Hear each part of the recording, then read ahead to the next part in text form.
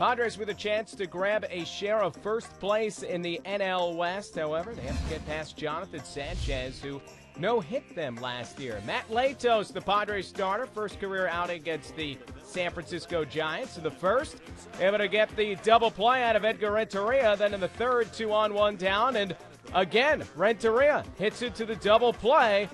Nice work from Latos early on. Go to the top of the fourth. Check out David Eckstein. A little looper out behind second. Eckstein makes the catch. Oh, my, he's in the Giants' hair again. He can do a lot of different things for you. Bottom of the inning, Chase Headley, a single. He's on at first base, and he's up and running, able to steal second. One of 3 stolen bases for Headley.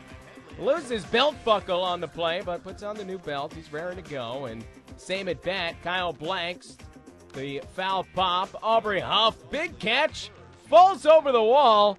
Counts as a catch, but Headley able to move over to third base, and that was big as the very next batter, Scott Hairston, lofts a fly ball to right. Headley tagging at third base, and Headley will just beat this throw. 1-0 San Diego. Go to the top of the 8th.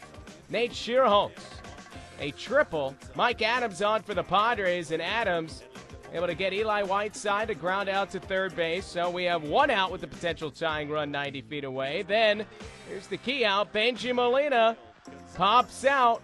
Adrian Gonzalez able to grab it. So now 2 down. Now the Giants need a hit. Eugenio Velez not able to deliver. Heath Bell in the 9th.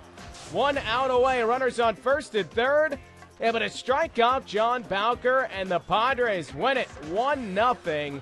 Bell, his 4th save of the season. Padres win despite just 1 hit. That hit belongs to Chase Headley. He came around to score not long after. Matt Latos' first win of the season. 7 scoreless frames, allowed only 4 hits. So the Padres have won 5 in a row and tie the Giants for first place in the NL West.